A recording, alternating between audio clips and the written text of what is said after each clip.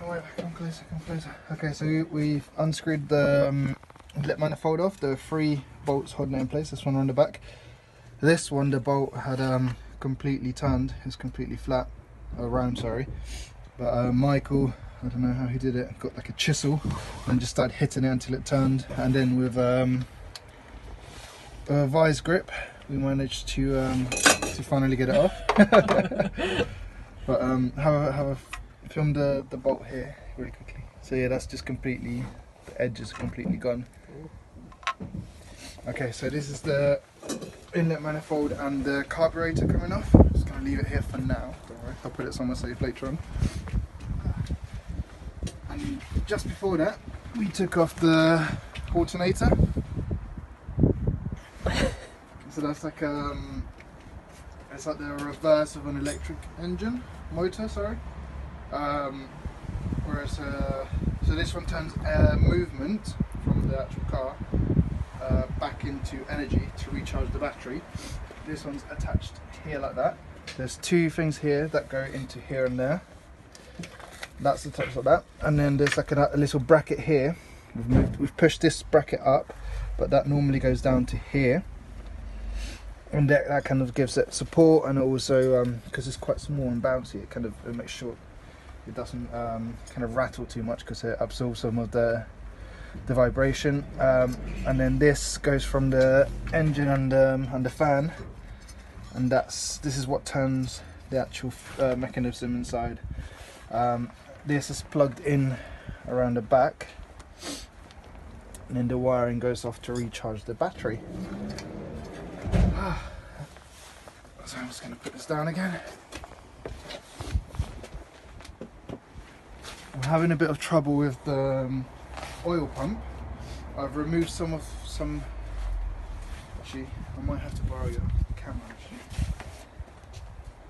And I'll show people what's going on. Can I film you to see what? No, okay. Not yet.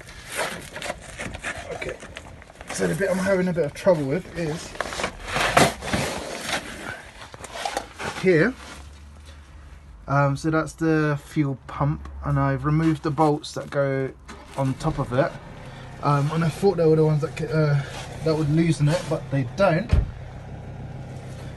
But there are 2 other bolts further up. I'm not sure if you can see anything there because it's too dark, but they seem to have, let me see if I can get into it. Here they are. Okay, so there's a bolt that you can see there, and then there's another one on the other hand, but they seem to be held in place by like some metal thing. So I'm not sure if I need to bend that. It's like the washer's been bent or something. So do I need to fold it back or anything? Please let me know. I don't already know what to do. The next job is we're going to have to take off the engine, which is what I'm under, and separate it from the gearbox. And there's a lot of nuts and bolts that we need to undo around underside, but then there's also some that oh no, there's oil on the thing. Sorry.